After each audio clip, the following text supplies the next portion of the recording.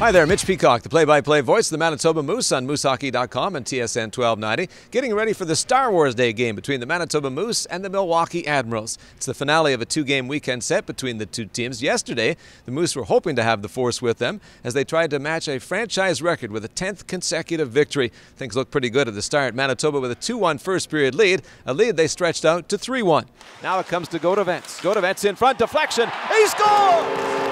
Mason Appleton stuck it in behind Saros, and the Moose have a 3-1 lead. But the Admirals stayed with it, and after a second-period goal to make it a 3-2 Moose lead, the Nashville Predators affiliate took advantage of a late third-period power play. 25 seconds to go in the power play. Here's a shot, knuckled in front, scores!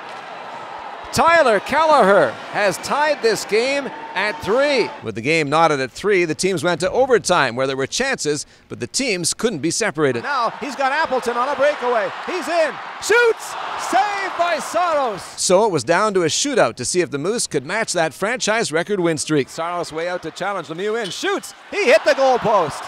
The game is over. The streak is over. Teams will get ready for us. I mean, we've been pretty successful recently, and we need to learn the lesson. And we're up by 2 goals, and we're playing decent hockey. We had our scoring chances. We could have scored way more goals. I thought we were a little bit lazy compared to our kind of grinding the game we know how to play, and I think we got to bring that tomorrow. Be on their D's, keep forechecking hard, stop and starts, come back to the middle, and I think we'll be fine. These Moose may have come up just short of a historic run, but their 9-game win streak can't be forgotten.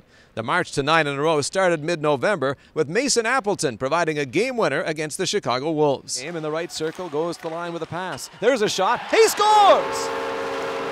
3-2 Moose. They've got the lead back, and it might be Mason Appleton in front.